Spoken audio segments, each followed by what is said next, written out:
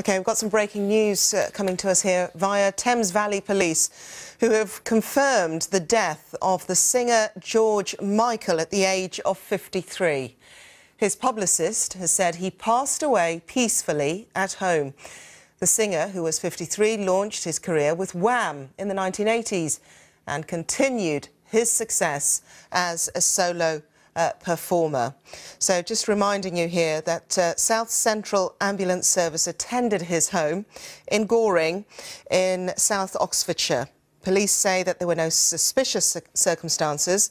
He was 53 and, as many people will know, had launched his career with Wham along with Andrew Ridgeley in the 1980s, and then went on to even greater success as a solo performer. He's often spoken quite widely of his relationship, rather difficult relationship with his father, saying he had to fight his demons. Well,